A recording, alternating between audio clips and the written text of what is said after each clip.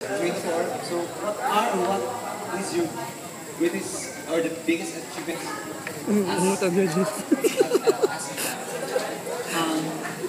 My biggest achieve my beauty because being a homosexual, you don't need a beautiful face and a heroic body, but you need a skillful mind. Thank you. Okay. Thank you so much, candidate number 7, and also thank you, Judge Uberme. Achievement nga naman talaga yung beauty. Yun ang tinatawag na gandang di mo inaakala. Ayan. Uso yan sa panahon ngayon. Ang gandang di mo inaakala. So once again, congratulations, candidate number 2, and good evening. So pick your judge. Okay, and you pick Judge Ruel Busqueda. Hindi pa na mga bata mo agi ang judge pa. So kinakabahan ka ba, candidate number 2? Okay, lapit ka dito ng konti. Ayan. What is your name? Good evening, candidate number 2. How are you tonight? I feel good but nervous.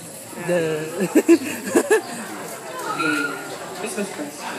Since it's the election day is coming, how can you suggest to the people how to vote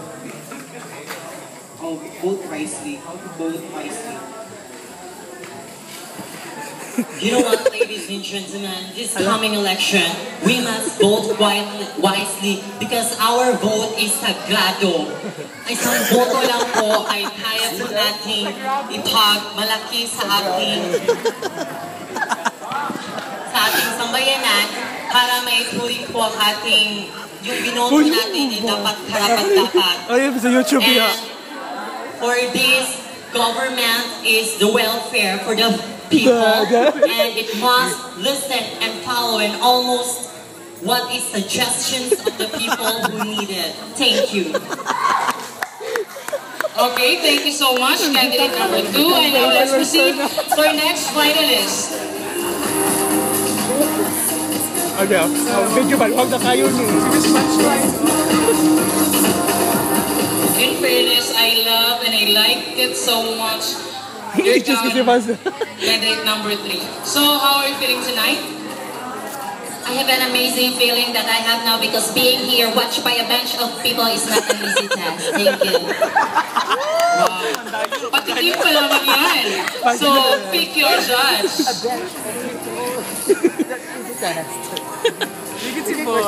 Okay, once again, you pick Judge Uberme. Naka-reviewers na rin ba?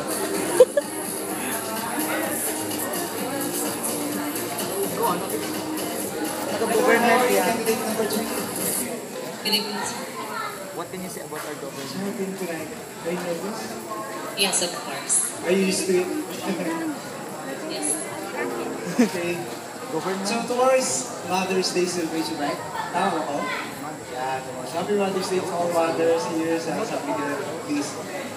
So, all I want to do is, can you describe your mother? Okay, thank you for that nice question, sir. Well, my mother has the quality and the ability to bear, to nurture the creations with tolerance, love, patience, and compassion.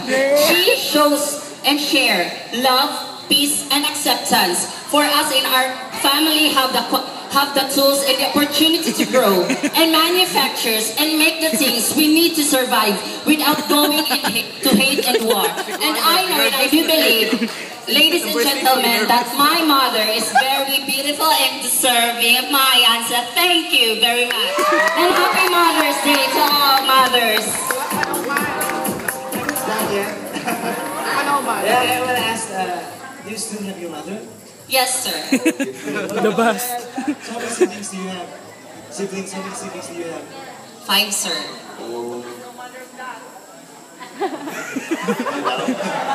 That's okay. Thank you very much, Kenneth. Thank you, sir. Okay, thank you so much, candidate number 3, and thank you so much, Judge Book Romeo. And now let's proceed to our next Chris, makajupuan. finalist. Nakala ka already.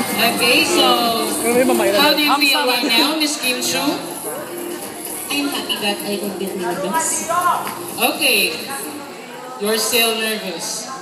So, pick your judge to continue your nervous feeling. And you pick the chairman of the board, Judge Maria Abapo Miguel.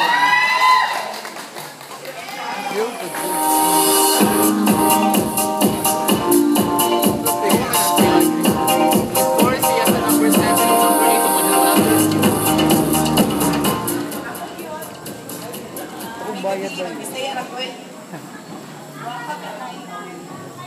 Akong question, isa lang. Ano yung karapatan mo sa lahat ng kandidato? Pati Sir Ed sa muna candidate. Thank you for your very interesting question, ma'am. Ladies and gentlemen, we all know that I am small, but I know that in myself that I am terrible. Yes, I am small, but I can compete those lovely candidates here. I have also the capacity. I have also the intelligence, so that are my edge to those ladies. Even